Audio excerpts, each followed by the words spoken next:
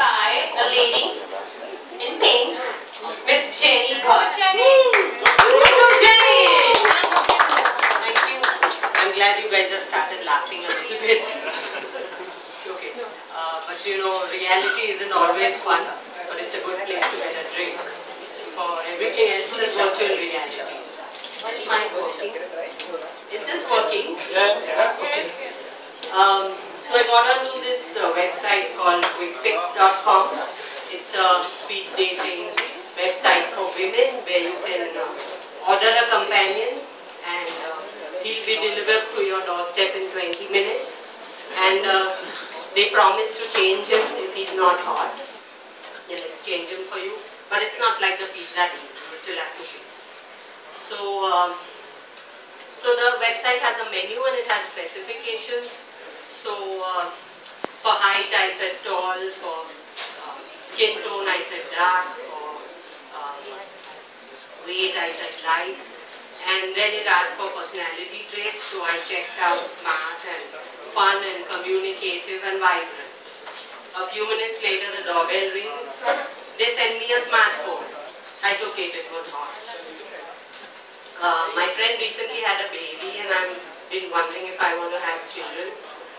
I really don't understand kids and I'm afraid that if I have to have one, I'll have to go to the hospital. So, you know, the funny thing about kids is that they won't eat regular stuff, but they'll devour books and newspapers and wall paint and bottle cans. And I have a 1-year-old niece. And she has a standing fan in her house. She points the fan at her mother. Then she runs up to her mother and presses her nose. Then looks at the fan and presses her nose. Looks at the fan and presses her nose. And then when the fan shows no signs of turning on, she throws a big tantrum. Now kids are really from a planet, you know, but they're useful to have around the house. I mean, if you want to empty out your fridge or your cupboard, all you have to do is open it. And a kid will appear out of nowhere and fling everything out in record time. But on the other hand, if you already have an empty fridge or a cupboard, the kid will appear out of nowhere and lock himself in it in record time.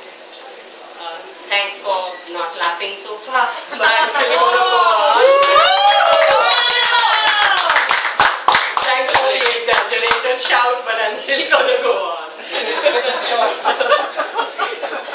So, you know, like, okay, I have another nephew who lives in the US and his American teacher once asked him in class a question about soup, which he refused to answer.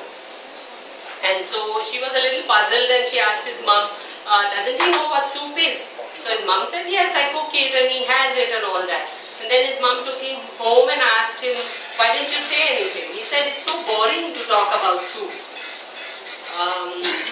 Now talking about kids, you know, a strange thing has been happening to me. Everywhere I go, I see pregnant looking men. I mean, it seems like a message from the universe, but how do their bellies get so big? Unless they're Marwari businessmen or brokers or diamond merchants, you know, these guys know how to grow a business. I mean, they can grow a restaurant business without actually owning a restaurant. You know, wherever they work, restaurants just pop up around them and then these restaurants grow with the size of these guys' bellies. Okay. But seriously, how does the belly get so big?